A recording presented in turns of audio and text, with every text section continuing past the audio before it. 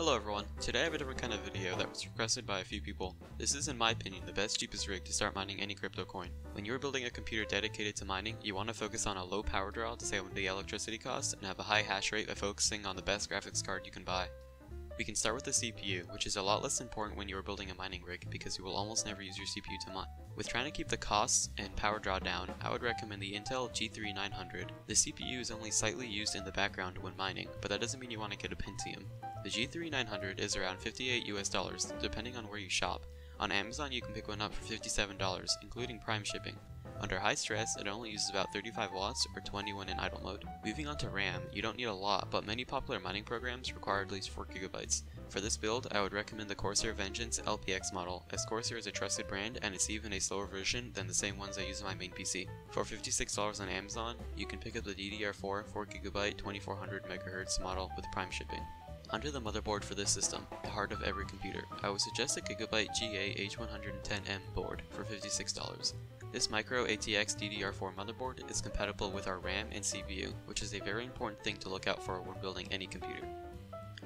This board only allows for one GPU. If you're looking to run a multi-card system, I would recommend the MSI Gaming H110 LGA motherboard, which allows for two-way SLI for only $10 more at $64. I like this board more because of future scalability if you ever want to upgrade your system with another card. Now for the storage part of this build, I strongly recommend the Kingston 120GB SSD. SSDs are generally better for mining rigs because they consume less power than your regular old hard drive, but you get a lot less storage for your dollar. For example, at the same price of this 120GB drive, you could easily get a terabyte of a much slower but bigger hard drive. Kingston is a long-time trusted manufacturer of drives, and I trust them completely. Buying an SSD will be 10 times faster than a hard drive, which makes loading back into your computer way faster, which is good for doing tweaks or getting your computer back up and running after a crash. The warranty on this is 3 years, and Kingston has great customer service to help you if you have any problems. At $50, this is a steal. For the power supply, I suggest the EVGA 500W bronze rated PSU for $54 right now on Amazon. EVGA makes great power supplies, with a lot of safety features on board to prevent fires or damages to any of your other parts.